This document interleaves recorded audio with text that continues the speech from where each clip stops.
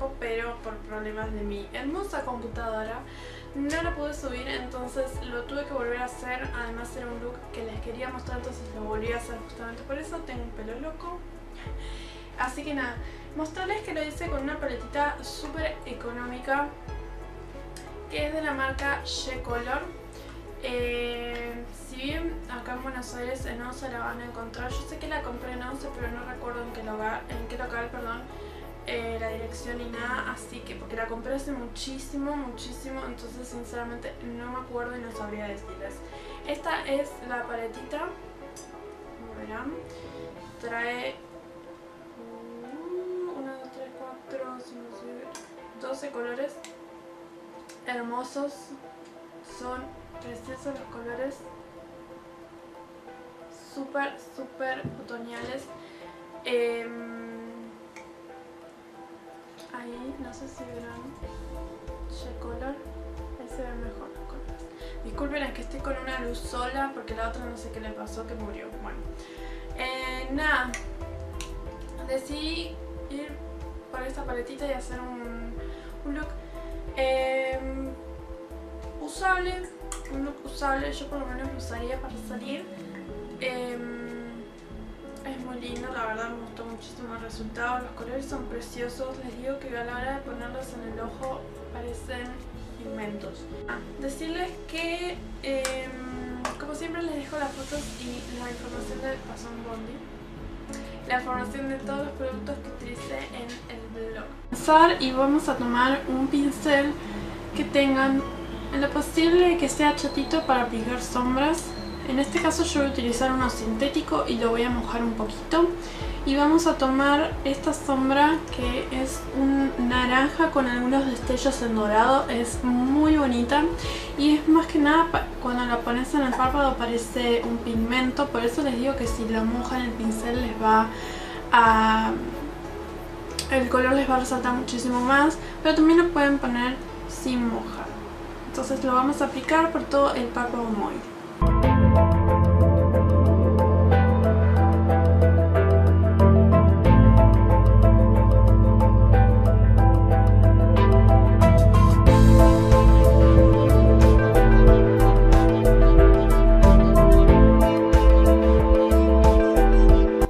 Ahora con una brochita más pequeña vamos a mojarlo también y vamos a tomar este color rojizo que está acá. Es un color rojizo medio marroncito. Es muy bonito y lo vamos a aplicar en lo que sería la parte exterior del ojo como para dar un poquito más profundidad en forma de V.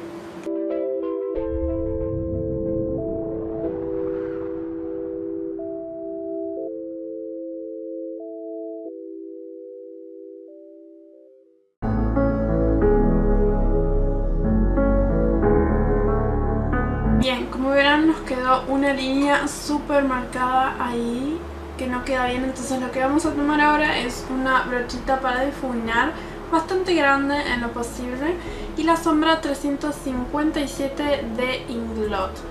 Y lo que vamos a hacer con esta sombra es tomar solo un poco y vamos a difuminar ese corte y también para dar un poco de color a lo que sería la cuenca para luego poder hacer una buena transición de colores.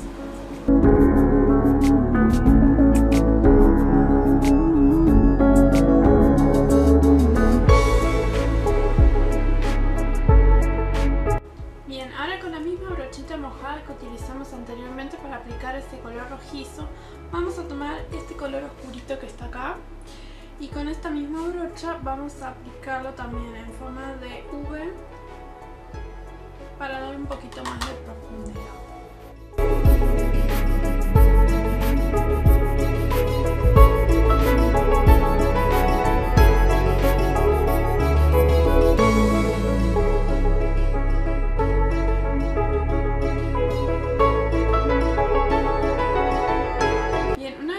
Ese color, como verán, lo llevé también un poquito más sobrepasando lo que sería la cuenca, un poquito más. No se preocupen que eso después lo vamos a difuminar. Entonces lo que vamos a hacer ahora es tomar un color negro, en este caso un color negro mate, con una brochita también pequeña que tengan, puede ser la misma que utilizamos anteriormente o cualquiera que ustedes tengan, y vamos a profundizar aún más esa V en nuestro maquillaje.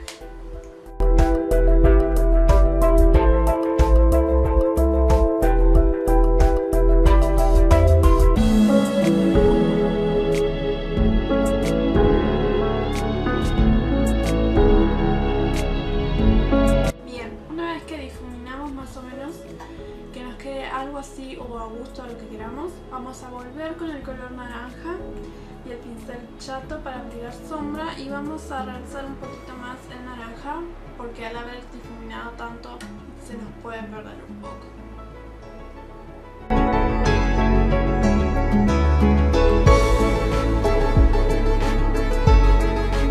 Ahora vamos a tomar una brochita angular bastante cortita que nos sirve para iluminar y un color mate. En este caso es un color así medio rosita, súper clarito. Este se llama yogurt y vamos a tomar con la brochita y la vamos a colocar en esta posición para que podamos iluminar y a su vez difuminar el color anterior.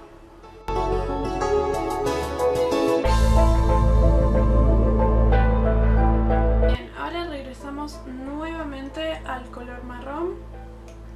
Con una brochita pequeña también que tenga el punto angular vamos a ponerlo en lo que sería la parte inferior de las pestañas.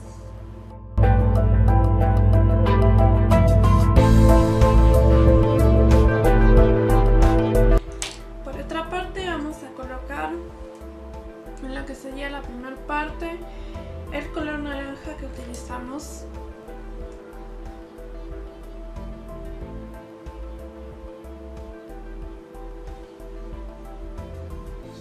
Y este paso es opcional, pero lo que pueden hacer es tomar de la misma paleta este color, que es como un amarillo medio doradito, con una brochita súper chiquita, así más o menos vamos a iluminar el lágrima.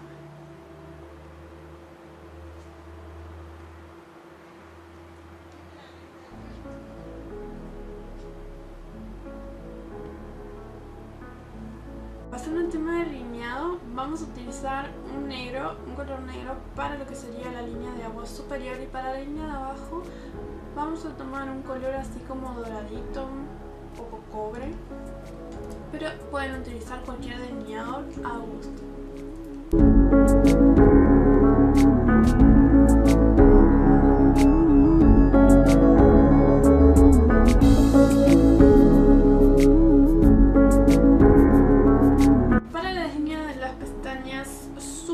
Opté por un delineador de gel, en este caso voy a utilizar el de Maybelline con la brochita que trae.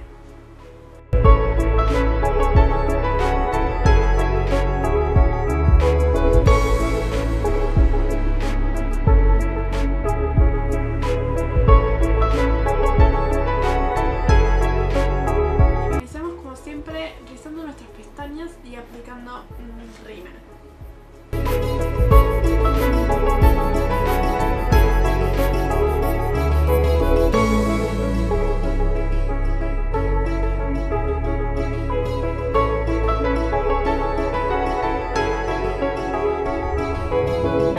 Para el resto del rostro vamos a continuar y voy a utilizar mi polvo de siempre, que es el de bebé, el número 3, y lo voy a aplicar con una mini kabuki.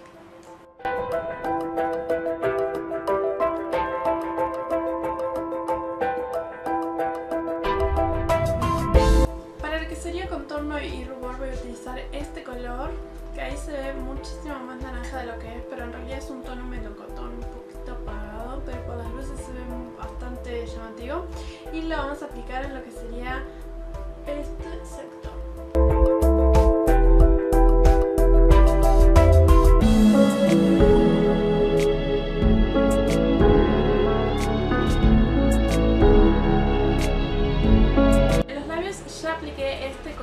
Que es un brillo labial de Chanel, como verán es un poquito oscuro, pero lo que voy a hacer es por encima pasar un labial en nude con un pincelito para labios.